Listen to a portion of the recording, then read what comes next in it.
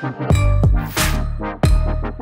many people, the notion of range anxiety is due to the car not having enough battery to get you where you want to go. I don't like that phrase very much. I mean, don't put enough petrol in your car to get to the next filling station, and well, combustion cars can have range anxiety. So I'm not a huge fan of that in the electric world, but the problem is not necessarily that there isn't enough charge in your battery.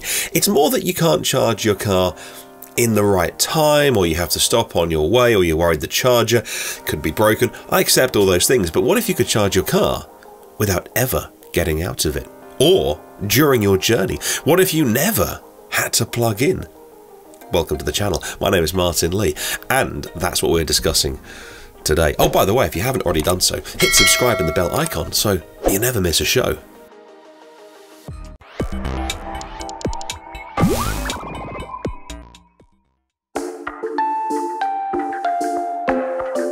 Anytime we talk about EVs, the story always seems to be, you know, more often than not, it's Tesla making the news. And this time it's no exception, but not in the way you might think. Nikola Tesla was the famous scientist of his day, working in the fields of electrical and mechanical engineering. In modern days, people are much more likely to think of the Californian company of the same name that is really putting it up to the established car makers. But the link to what we're talking about today goes back to his Tesla coil and the ability to transmit power wirelessly.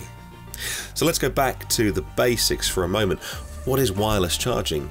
In a nutshell, well, we suppose you could say that it's a way to charge your car without ever plugging it in. That may seem like an alien concept to some people watching, but hey, it's already happening. It's already here. We are becoming familiar with wireless charging our mobile phones and tablets, and this tech will be much more widely used in a few years as new models get rolled out. To transmit power wirelessly, you need a source and a receiver. The source is going to be a pad on the ground that you drive the car over, but it could also be built into the surface of your garage or road. The receiver is attached to the underneath of the car. Now these two must be somewhat aligned for the system to operate. Early systems had to be millimeter perfect, and your car dashboard in those early trials would tell you to move forward a bit, back a bit, but now get it in the rough area and it's still going to charge your car.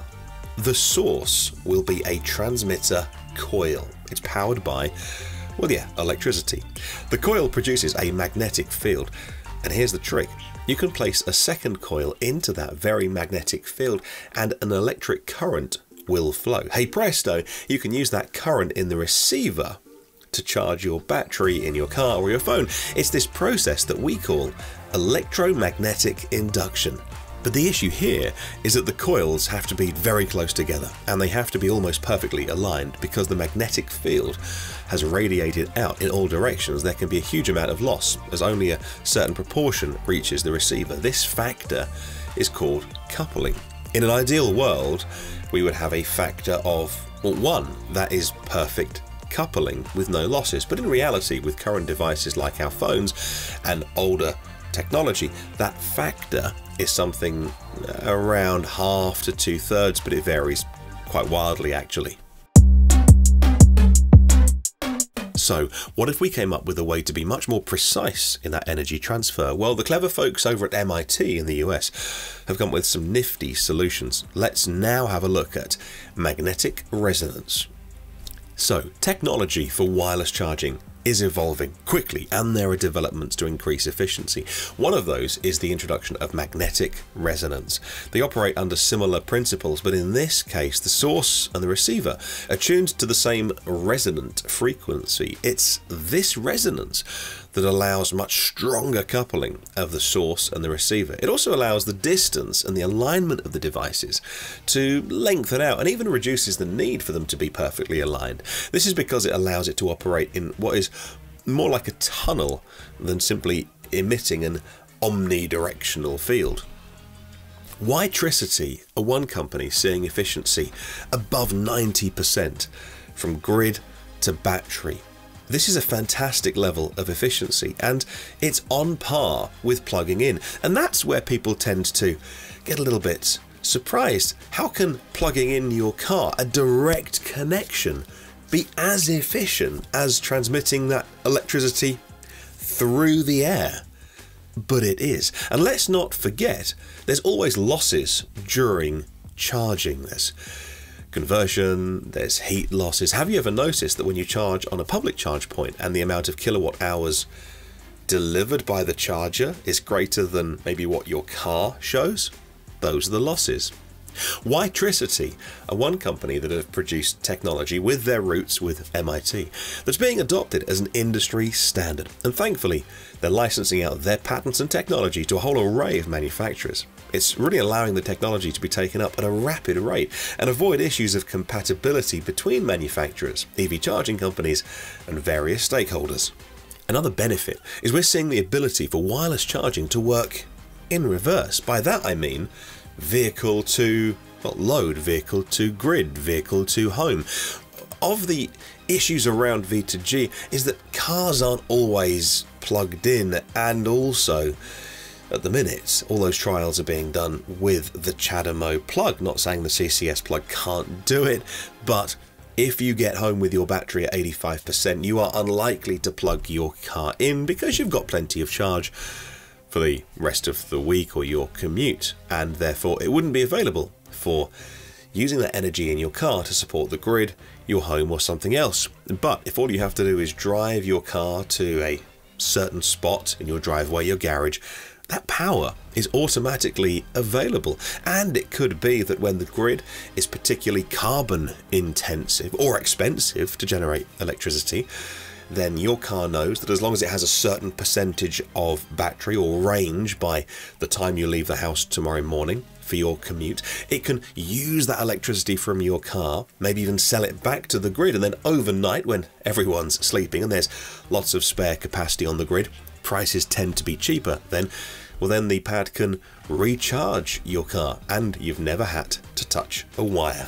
Wireless charging may also be a great addition to autonomous driving. I would say essential. It offers a solution for these vehicles to simply drive over the charging pad instead of having to be plugged in. Well, that was having to be done at depots by automated machines, robots, charging bays, introducing humans back into what is meant to be an autonomous process to charge the vehicles. So they can charge just by driving over something. That makes a lot more sense. So, what are we likely to see in the future? Nobody knows exactly, but it looks like there's going to be a place for wireless charging somewhere. We're making consistent gains in efficiency in delivering power, but perhaps the most important is making the technology cost effective. At the moment it seems to be a little too expensive in some cases, but there's trials, there's research projects, and it's inevitable that scale means prices will fall as interest goes up as well. The use cases will also have a huge impact on how quickly we take up wireless charging. Taxi ranks, where cars are queued up for a few minutes at a time, I would say, sometimes longer. A great example, these cars could work nearly 24 hours a day with frequent, small top-up charges when they're waiting to pick up a new passenger outside an airport or a train station. Bus stops might be a great way to electrify cities' bus fleets. This will allow for smaller batteries, lighter and more efficient buses, and potentially make charging breaks a thing of the past. But what we also need to, as a society, is to break with the 100-year-old tradition and mentality of fill her up and instead switch to other forms of what Wytricity dub power snacking. I love that. Short bursts of quite high power charging at regular intervals. And yes, safety is a concern. All of these systems have a safety system built in, whereas if anything starts to interfere with that process, I know what you're thinking, my cat might walk under my car, is it going to be zapped? Absolutely not. Safety, as always in the world of EVs, is a #1 concern. We're really excited for wireless charging, and especially to see how this technology develops over the coming years.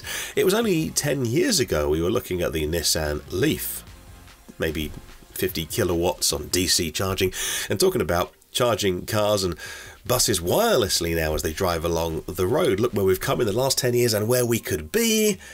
I'm excited. Let us know what you think in the comments below. Let's keep the conversation going. Do you see a future for wireless charging? Which application do you think is best suited for wireless charging? I know that plugging in your car when you get home is not the most onerous of tasks, but I'm excited about it. Thanks for watching, and if you like what we do here, give us a thumbs up. It tells us to make more videos like this, and we'll see you on the next one.